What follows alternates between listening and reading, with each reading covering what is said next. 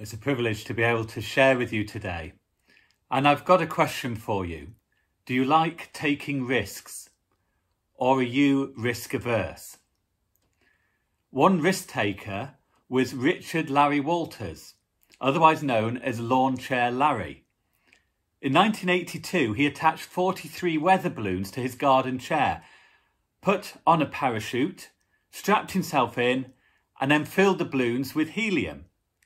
He took a CB radio, some sandwiches, some beer, a camera, and off he sailed. He also took a pellet gun. His plan was to shoot the balloons one at a time so he could return to the ground. When his garden chair was untethered, he rose pretty quickly and reached nearly 5 kilometres high. He then began carefully to shoot the balloons one by one. Unfortunately, he dropped his pellet gun, but he had shot enough balloons by then that he was beginning to descend very slowly. However, as he descended, he became entangled with power lines, causing a 20-minute blackout to the local area, before landing unharmed on the ground. Despite all the havoc he wreaked, there was one positive legacy. His story inspired the Disney film Up. One of the things that we might be tempted to do, given the challenges of the past 20 months, is to play it safe. I'm aware that in lots of our churches, the numbers of people physically attending are lower than pre-COVID levels, and for some of us, they are significantly lower. My own church's current physical attendance is only 50% of pre-COVID figures. On top of that, it's hard to find volunteers. We battled hard to keep things going, and not all our activities have been able to restart. And it feels like now is the wrong time to be talking about taking risks. We just want to try and get things back to as close as they were pre-COVID. So the idea of trying new things can be the last thing that we want to do. Yet I think risk-taking is essential to God's kingdom. We know the parable of the talents. The person who had one talent and hid it away, scared that they might lose it, was unwilling to take any risk at all.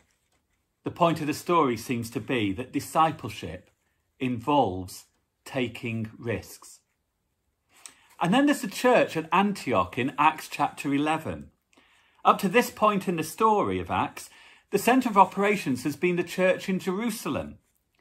But a new church begins at Antioch. It's made up of Gentile converts after the church in Jerusalem had scattered. And it's a church at Antioch that dominates the latter part of the book of Acts, the second half of it. It becomes a new focal point for missions in the book of Acts. The church of Antioch was a church that was willing to take risks. The church was doing really well. Newly formed, it says, the Lord's hand was with them, and a great number of people believed and turned to the Lord. There doesn't seem any reason to change anything. But when Barnabas arrives from Jerusalem, and I suspect he comes from the apostles to check out what's happening at this new church among the Gentiles in Antioch, he sees what's going on, he encourages them, and then he takes what I think at the time was a huge risk. He goes to Tarsus and he invites a man called Saul to come and minister in Antioch. Saul later became known as Paul, and this wasn't Paul the experienced apostle at the time. This was Saul, who had caused trouble wherever he went. A couple of chapters earlier, we are told Saul was in Damascus and caused such trouble, agitation, that the Jews, his own people, wanted to kill him. He escaped by being lowered in a basket through the city wall. Then he went to Jerusalem, and after a short while, they wanted to kill him. So the apostles sent him to the religious backwater of Tarsus. Next, it says in the verse, and it's one of my favourite verses in the Bible, that having got rid of Saul, the Jerusalem church enjoyed a time of peace. It doesn't actually connect cause and effect there, but I'm interested. Saul is gone and they enjoyed a time of peace. Saul's track record was one of unsettling situations. His intense zeal and demanding nature meant it was not always comfortable to have him around. And therefore, inviting Saul into Antioch was a huge risk.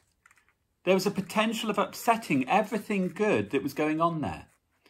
Yet it's a risk that Barnabas was willing to take because he knew the call of God upon Saul's life. Barnabas doesn't play it safe. And then, not very long after, with the church at Antioch continuing to flourish under Barnabas and Paul's ministry, they are then willing to take another huge risk. In response to the Holy Spirit's leading, it says in the beginning of Acts 13 that they then released Saul and Barnabas, their two main leaders, to leave the church for a long mission overseas. I wonder how our churches would respond to releasing their most gifted people to go and serve elsewhere. The Antioch church, which becomes a centre of mission in the second half of the book of Acts, is an example of us of a church willing to take risks. They don't merely play it safe, doing what they've always done, but they respond to where they sense the Holy Spirit is leading them. I say this because I feel that despite all the challenges many of us continue to face, we mustn't merely seek to do things that are safe and comfortable, to do things we've always done. God's kingdom involves risk. We pray, we listen, we seek to discern what the Spirit is saying to us, and then we step out.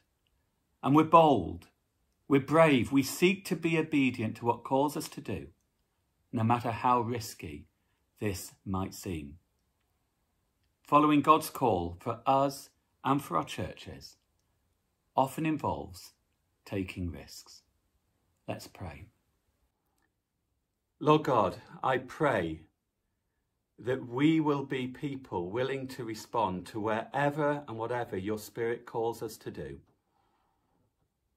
I pray particularly at this time, where we might feel tired at having fought the battles over the past 20 months, and where things are not where they were.